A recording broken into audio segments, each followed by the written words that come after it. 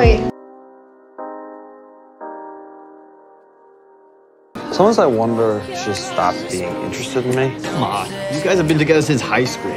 No way Brooke would cheat on you.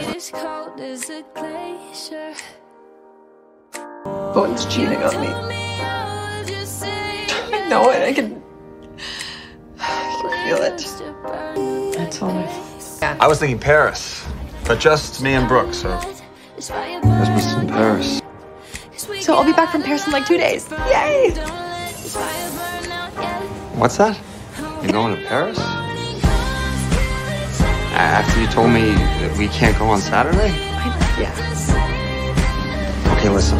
I wasn't kidding about what I said at dinner about Paris. It sounds heavenly, but I can't go then. Thank you for the coffee. I gotta get back to work.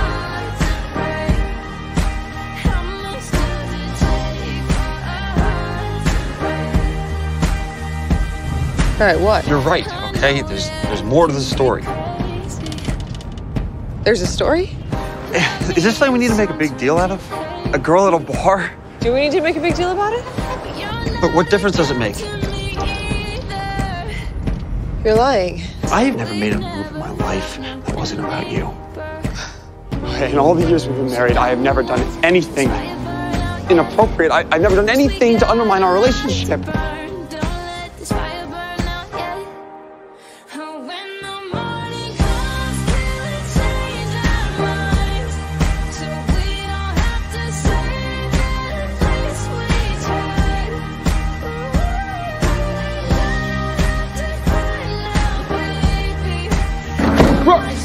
Hey! Hey!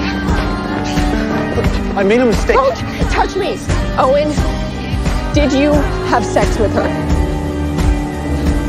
You weren't supposed to do that to me. You had sex with her. I thought that you would be able to say no. I was banking on the proof and in comfort of knowing with 100% certainty that my husband would be faithful. Are you coming back for Christmas?